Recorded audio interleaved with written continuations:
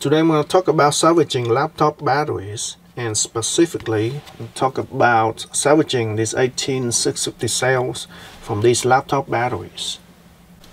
In the past, when I first learned how to remove the cells from these laptop batteries, I used to use a screwdriver and try to pry it out at the corner here, and it takes a long time. Sometimes I just puncture myself and bleed all over the place.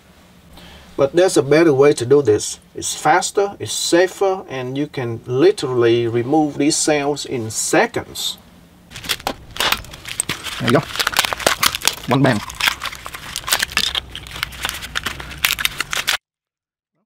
And that's what I'm going to show you in this video. And I also give you some other tips about salvaging these 18650 batteries. Now this method only works on the older laptop batteries or batteries that have cylindrical cells, mostly 18650 cells. These cells are covered by a metal case, so it's very sturdy. Over here we got a newer laptop battery. As you can see, it's very thin, and it doesn't have 18650 cell. It has pouch battery, you see there, and it's covered by a plastic pouch, and it looks like this one here. It's very thin plastic casing and it's very easy to be punctured. So the method I'm about to show you in this video only works on these batteries, and it does not work on this battery. So over here I got 4 different kinds of laptop batteries, and they all have 18650 cells in them, and they all have one thing in common. There's a connector right here. This is where the battery is connected to the laptop computer. And this is the weak point. So what you want to do is you want to find a hard floor, a concrete or a brick floor, and strike it right over here. And this is where it's going to crack first. And when you strike it on the ground, make sure that you strike it just enough force for it to crack open, and not too much. That would damage the cell inside the battery pack.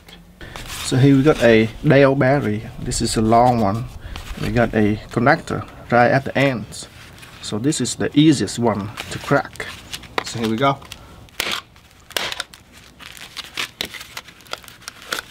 It's already cracked. That easy.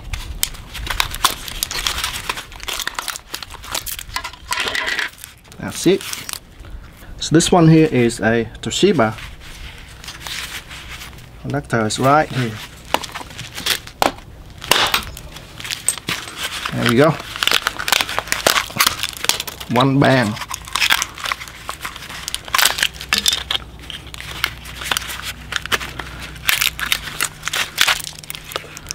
Well, this is cheating.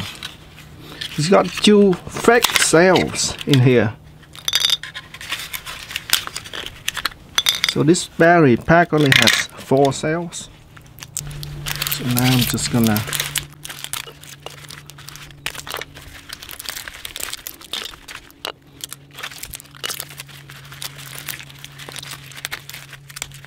there we go, we're done. So this one here is another Dell battery pack with connector right at the corner.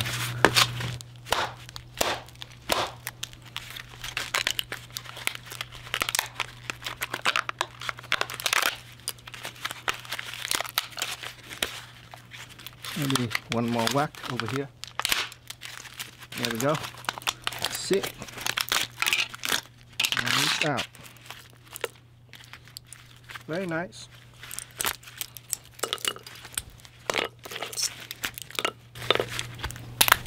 There we go. How long does it take?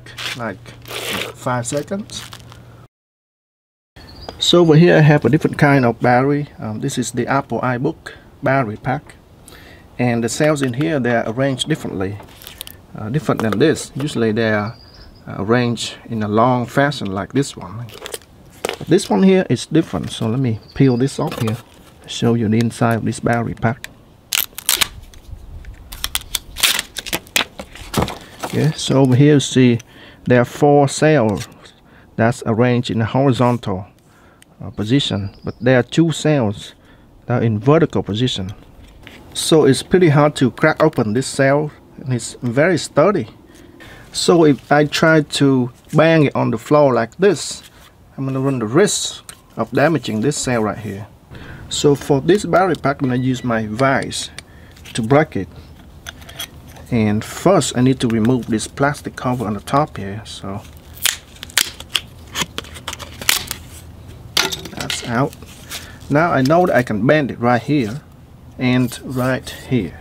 Now I'm gonna put on my vise, and then I'm gonna use my pair of pliers and then just crack right on the top here. Okay, just like that. That's one. Now I'm gonna turn it this way. I know I can bend it right here on the top. So put my vise, and for this you are clamping on the battery, so make sure that you don't do it too tight, just enough so that you don't crush the battery. Okay, so what you do is that's it.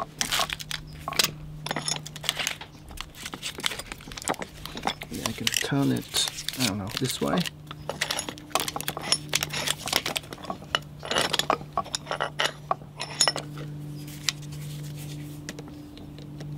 And peel it up again, just like that.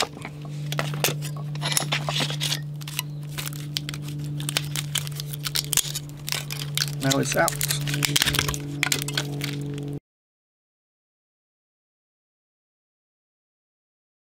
This one separately.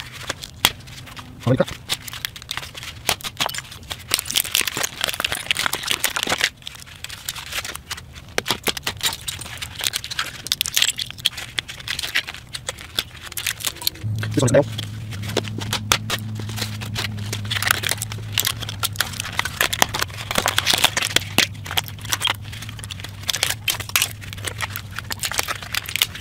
You can see this one is easier to crack because all the cells are arranged in the same position. Here's another nail.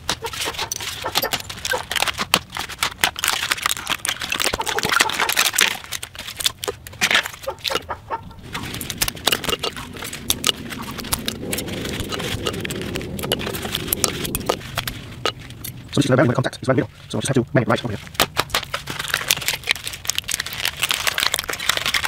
That's it.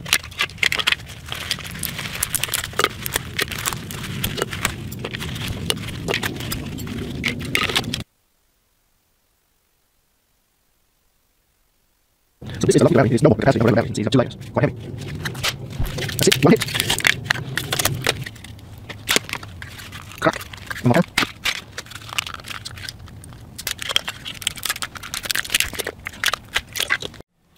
Another question you might have is, do you have to remove the welding spot on the terminal of the battery? Well, the answer is depends. For me, up to this point so far, I've never had to remove this welding spot on the terminal here, because most of the time I just use a soldering iron and solder all my cells together. But if you use a spot welder, you probably have to smooth out the terminal, and what I use is just a Dremel tool, and then just smooth out the terminals before I spot weld them. And one of the most important tools for this job is a good wire cutter. And what I have here is a Gate Master wire cutter. It's got very sharp and very thin blades, so I can squeeze in very small cracks like this one here. See how tight it's welded on the battery. And just lift this up and just peel it off, just like that, and it saves me a lot of time.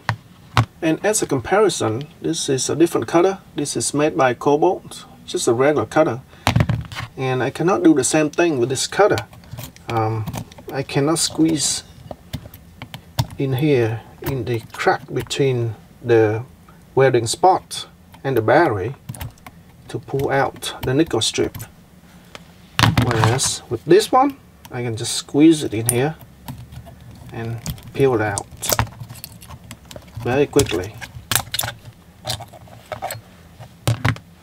So I would recommend something like this. Again, it's made by Gate, and you can search on eBay, Gate wire cutter. These are a bit more expensive, but it's worth every penny. I have used this particular one, and I have cut through thousands of these cells, and it's still good as new. The blades are still very sharp. And that's it for now. Those are just a few tips I have for you for salvaging these laptop batteries. If you have other tips and would like to share, I would love to hear from you, so please write in the comment below. That's it for now. Thanks for watching, and I will see you next time.